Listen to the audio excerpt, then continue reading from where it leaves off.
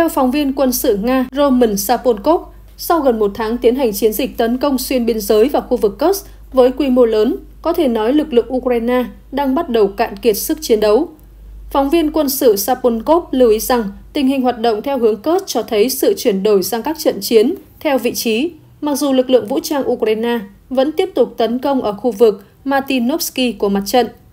Ông Sapolkov giải thích rằng kế hoạch chính của Bộ Chỉ huy Ukraine hiện nay là kéo thời gian để đưa lực lượng dự bị vào trận chiến, nhưng điều này sẽ rất khó khăn tại thời điểm hiện tại. Trong khi đó, lực lượng vũ trang Nga sẽ tiếp tục tiêu diệt nhân lực và vật lực của đối phương cho đến khi lực lượng của họ cạn kiệt sức chiến đấu. Bộ Quốc phòng Nga ngày 3 tháng 9 cho biết các đơn vị của nhóm tác chiến phương Bắc được không quân và pháo binh quân đội yểm trợ đã đẩy lùi 5 đợt tấn công của Ukraine về phía Boki, Marievka, Kamysevka và Cherkaskoye, Poreknoye. Quân đội Nga đã ngăn chặn nỗ lực tấn công Komarovka, Korenevo và Olgovka của Ukraine. Máy bay phản lực của Nga tấn công vào khu dự trữ của Ukraine tại 15 khu định cư ở vùng Sumy. Trong vòng 24 giờ qua, Ukraine đã mất tới 400 quân nhân và 12 xe chiến đấu bọc thép, cũng như 3 khẩu pháo, một bệ phóng MLRS, một tên lửa phòng không, một xe chiến đấu hệ thống pháo, một trạm tác chiến điện tử và 12 xe quân sự. Ngoài ra, lực lượng phòng không Nga cũng tuyên bố bắn hạ một máy bay không người lái UAV cánh cố định của Ukraine trên vùng biên giới khu vực Kursk. Vào khoảng 11 giờ 10 phút ngày 3 tháng 9, một nỗ lực của chính quyền Ukraine nhằm thực hiện một cuộc tấn công khủng bố bằng UAV cánh cố định nhằm vào các cơ sở trên lãnh thổ Nga đã bị ngăn chặn. Lực lượng phòng không đã bắn hạ máy bay không người lái của Ukraine trên vùng Kursk. Bộ Quốc phòng Nga nêu rõ, kể từ khi xâm nhập vào Kursk, Ukraine đã mất tổng cộng hơn 9.300 quân nhân, 30 xe tăng, 38 xe chiến đấu bộ binh, 70 xe bọc thép chở quân, 561 xe chiến đấu bọc thép, 273 xe quân sự, 68 khẩu pháo, 20 bệ phóng tên lửa đa nòng, bao gồm 6 hệ thống HIMARS và 2 hệ thống MLRS do Mỹ sản xuất, 8 bệ phóng tên lửa phòng không, 2 xe vận chuyển và nạp đạn, 17 trạm tác chiến điện tử, 7 radar phản pháo, 2 radar phòng không, 8 thiết bị công binh, bao gồm 2 xe phá hủy công binh và một đơn vị rà phá bom mìn UR-77. Ukraine muốn tạo đột phá chiến lược từ việc bất ngờ đánh vào Kursk. Tuy nhiên, thực tế chiến trường không như mong muốn của tướng lĩnh Ukraine. Quân Nga đang ồ ạt xốc tới thị trấn chiến lược Pokrovsk, khai thác lợi thế từ việc Kiev điều quân sang Kursk. Lực lượng Nga có những bước tiến rộng khắp trong những ngày gần đây. Những thành quả họ thu được có xu hướng vượt xa những gì mà Ukraine đạt được từ việc đột kích xuyên biên giới vào tỉnh Kursk của Nga. Hiện quân Nga cách không xa thị trấn Pokrovsk, trung tâm hậu cần quân sự trọng yếu của Ukraine. Với nhiều tuyến đường sắt và đường bộ lớn chạy qua đây, thị trấn Pokrovsk giúp cung ứng và tăng viện cho binh sĩ Ukraine trên toàn tiền tuyến phía đông. Giờ đây, giới phân tích e ngại rằng quân đội Ukraine đã mắc một sai lầm nghiêm trọng khi quyết định đánh sâu vào tỉnh Kursk của Nga. Giới phê bình cho rằng với việc điều quân sang Kursk, thay vì củng cố lực lượng ở mặt trận phía đông, quân đội Ukraine đã đẩy Pokrovsk và những thị trấn quan trọng khác của Ukraine vào thế sơ hở, dễ bị tấn công. Trong chuyến thị sát chiến trường miền Đông gần đây, Tổng tư lệnh lực lượng vũ trang Ukraine, tướng Oleksandr Syrskyi cho biết phía Nga đang tung mọi thứ có thể chuyển động được vào cuộc tiến công của mình. Tổng thống Ukraine Zelensky cũng thừa nhận tình hình cực kỳ khó khăn. Thị trấn Pokrovsk nằm sát Minohrad, một thị trấn khác. Hai nơi này có dân số tổng cộng trước chiến tranh là 100.000 người. Nay đa số bọn họ đã di tản. Đây là những đô thị chính cuối cùng trên phần còn lại của tỉnh Donetsk vẫn còn nằm dưới quyền kiểm soát của Ukraine. Trận chiến Pokrovsk thực sự là sự tiếp nối trận chiến tại Avdiivka mà Ukraine đánh mất vào tháng 2 năm 2024 sau nhiều tháng giao tranh đẫm máu. Thị trấn Avdiivka nằm về phía đông nam của Pokrovsk được xem như một pháo đài bảo vệ các khu định cư và con đường dẫn về miền Tây, giúp Ukraine củng cố sự hiện diện của mình dọc theo toàn tiền tuyến. Khi thất thủ, Avdiivka chỉ còn là đống đổ nát. Đây là tổn thất to lớn của Ukraine. Sau khi chiếm được Avdiivka, Nga có điều kiện chuyển trọng tâm sang Pokrovsk và thị trấn chiến lược Chasovya nằm trên đồi cao, nhìn ra những đô thị quan trọng khác ở tỉnh Donetsk hiện vẫn do Ukraine kiểm soát. Một cuộc đại di tản khỏi Pokrovsk đã diễn ra trong nhiều tuần lễ, hàng nghìn người dân Ukraine đã rời khỏi đây. Trong bối cảnh ấy, Tổng tư lệnh Ukraine Syrskyi cho biết ông đang nỗ lực củng cố việc bảo vệ binh sĩ của chúng tôi ở những nơi khó khăn nhất của mặt trận, cung cấp đủ đạn dược, khí tài và các phương tiện kỹ thuật khác cho các lữ đoàn Ukraine. Từ lâu, Nga đã coi Kursk là một trong những mục tiêu chính của mình. Trong nhiều tháng, các lực lượng Nga đã tiến nhanh trên bộ, hướng về phía này. Giới chuyên gia tin rằng Moscow đã triển khai khoảng 1/3 quân số của tập đoàn quân trung tâm, tương đương khoảng 30.000 lính, cho cuộc tấn công trên hướng Kursk, cũng như đã huy động các lực lượng dự bị sẵn sàng chiến đấu. Tuần này, Nga đã chiếm được thị trấn Novohorodivka. Sự kiện này làm một số người Ukraine tức giận vì họ cho rằng đáng lẽ thị trấn đó phải được bảo vệ tốt hơn. Nghị sĩ Ukraine Mariana Bezula bày tỏ trên mạng xã hội, chiến hào ở phía trước Novohorodivka đã trống trơn, thực tế không còn lực lượng quân sự nào của Ukraine ở thị trấn này cả. Người ta tin rằng quân đội Ukraine đã phải rút bớt lực lượng từ Novohorodivka để củng cố phòng thủ Kursk. Viện Nghiên cứu Chiến tranh ISVK, trụ sở ở Washington nhận định, Bộ Chỉ huy Ukraine dường như đánh giá rằng việc phòng thủ Novohorodivka không đáng giá so với những tổn thất tiềm năng phải trả. Trong khi đó, lực lượng Nga đã tiến hành tấn công vào thị trấn Selidove nằm về phía nam của Novohorodivka và vào các khu vực lân cận khác của tỉnh Donetsk. Nga đã thay đổi chiến thuật để nâng cao hiệu quả tiến công. Quân Ukraine cho biết bộ binh Nga liên tiếp tấn công theo kiểu biển người vào các vị trí cố thủ của họ. Chiến thuật này cuối cùng đã làm binh sĩ Ukraine kiệt quệ sức lực sau nhiều đợt phản kích. Lính Ukraine cũng cho biết quân Nga cũng sử dụng xe sèn, xe thiết giáp. Do vậy, lực lượng xe tăng của Ukraine gặp khó khăn trong ngắm bắn mục tiêu. Bên cạnh đó, phía Nga còn sử dụng bom lượn có sức công phá mạnh, buộc các đơn vị Ukraine phải phân tán ra hoặc đôi lúc phải rút quân khỏi tiền tuyến. Trong khi đó, đà tiến của lực lượng Ukraine đột kích vào Kursk đã giảm đáng kể trong tuần qua. Khu định cư lớn nhất mà Ukraine chiếm được bên trong lãnh thổ Nga là thị trấn Suza, cũng chỉ có dân số khoảng 5.000 người, ít hơn 3 lần so với dân số của thị trấn Novohorodivka mà Nga vừa chiếm được. Hôm 27 tháng 8, Tổng tư lệnh Ukraine Sisky nói rằng quân đội Kiev chiếm được 1.294 km vuông lãnh thổ Nga ở Kursk, bao gồm 100 khu định cư và bắt được gần 600 lính Nga trong quá trình đột kích. Tuy nhiên, chưa thể kiểm chứng độc lập các con số do phía Ukraine đưa ra. Tướng Sisky tiết lộ, mục đích của cuộc đột kích Kursk là để giảm áp lực đè lên quân Ukraine ở miền Đông, chủ yếu là trên các hướng Pokrovsk và Kudakove. Thế nhưng mục tiêu này cho tới nay dường như là đã thất bại hoàn toàn. Quân Nga không bị điều khỏi mặt trận Pokrovsk, trái lại, Nga còn tăng thêm quân trên hướng này và đà tiến công của họ đã nhanh lên nhiều. Đơn vị tình nguyện đặc biệt mới thành lập của Nga để duy trì luật pháp và trật tự tại khu vực Kursk trong bối cảnh quân đội Ukraine đang tấn công được cho là đã nổ súng vào quân đội Nga trong khu vực. Vụ việc xảy ra vào đêm ngày 1 tháng 9, nhà báo chiến tranh người Nga Roman Sapolkov cho biết trên kênh Telegram của mình. Quan chức cấp cao của vùng Kursk Alexei Smirnov đã tuyên bố thành lập đơn vị tình nguyện vũ trang có tên là Kursk vào ngày 29 tháng 8, nói rằng họ sẽ đảm bảo an ninh trong khu vực.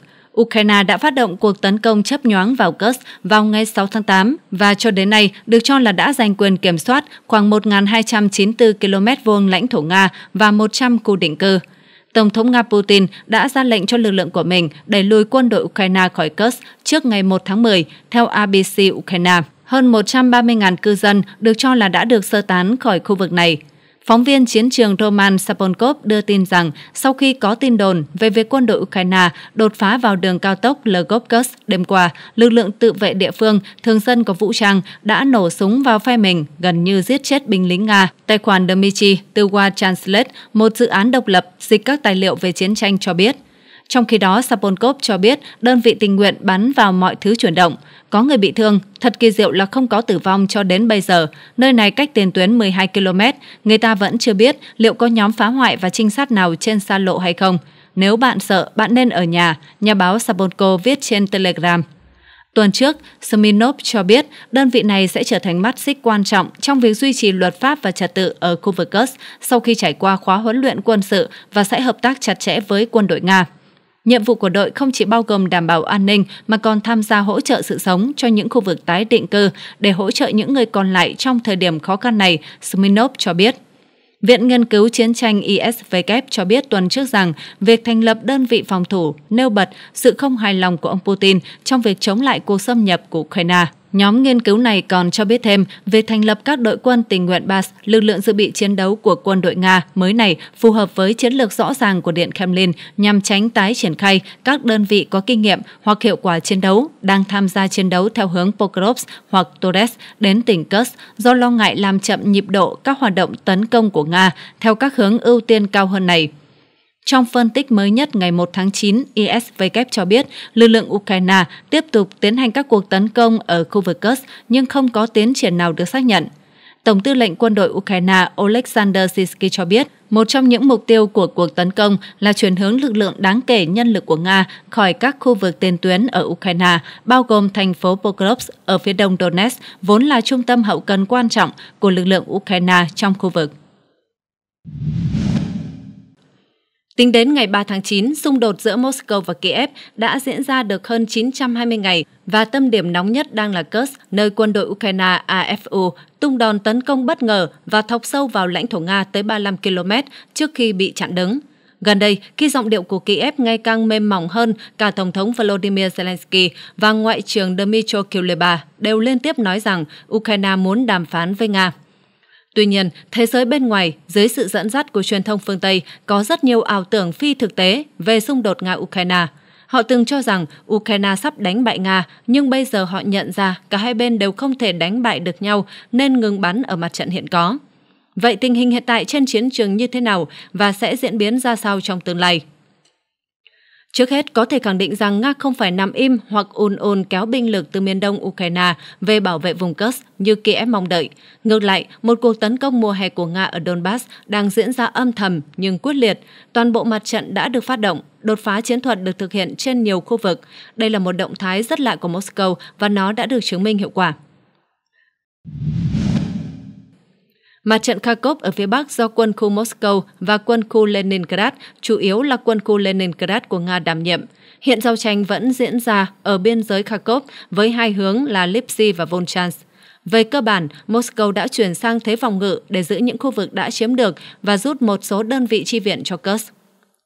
Mục tiêu chiến dịch của Moscow ở Kharkov tương đối hạn chế. Sau khi thiết lập vùng tiêu diệt, họ sẽ cầm chân lực lượng cơ động của Kiev về đây, buộc đối phương phải sử dụng hết sức mạnh, gây khó khăn trong tác chiến trên các mặt trận khác và giảm áp lực cho Kursk. Như vậy, mục đích của Nga đã đạt được. Mặt trận Lugansk ở phía đông bắc vẫn do cụm phía bắc thuộc quân khu Moscow đảm nhiệm. Mặt trận này có nhiệm vụ phối hợp với mặt trận Kharkov làm nhiệm vụ nghi binh. Tuy nhiên, khi AFU ngày càng bối rối, quân đội Nga ở mặt trận này cũng bắt đầu tiến lên. Đặc biệt trong vài ngày qua, họ đã chiếm được Pisane, ngay giữa mặt trận, cứ điểm gần đông Oskin nhất. Theo một số thông tin, một số mũi đột kích của Nga đã tiến đến bờ sông Oskin. Nếu quân khu Moscow có thể tiếp tục đẩy mặt trận ra sông, thì cụm Lugansk của Ukraine có thể chia thành hai khối lớn làm trung tâm, đó là ở phía Bắc là Kupiansk và phía Nam là Liman. Theo đánh giá, Nga sẽ giữ vững vị trí này và tiếp tục để thu hút các đơn vị Ukraine tới mặt trận Luhansk và Kharkov. Đồng thời họ cũng không vội vàng phản công ở Kursk vì cho rằng Kiev đã kiệt sức, khó có thể tiến xa hơn. Qua đó tạo điều kiện cho các hướng khác tấn công, đặc biệt là ở Donbass do đối phương đã dồn lực cho chiến dịch đột kích vào lãnh thổ Nga. Tâm điểm giao tranh thực sự hiện nằm ở trung tâm của Donetsk, có thể chia khu vực này thành 3 hướng tác chiến và 7 hướng chiến thuật. Hướng chiến dịch phía Bắc lấy Bakhmut làm nòng cốt, Nga chủ yếu tấn công Chasovia, đồng thời dọn sạch các khu vực gần riêng ngoài của vòng cung Slaviansk. Hai hướng chiến thuật lần lượt hướng về phía Siver và Chasovia. Quân đội Nga mới đây đã bất ngờ tấn công về hướng Siver và liên tiếp chiếm được Spiene và Ivano-Darivka, hai cứ điểm mà AFU có hệ thống phòng thủ tương đối vững chắc.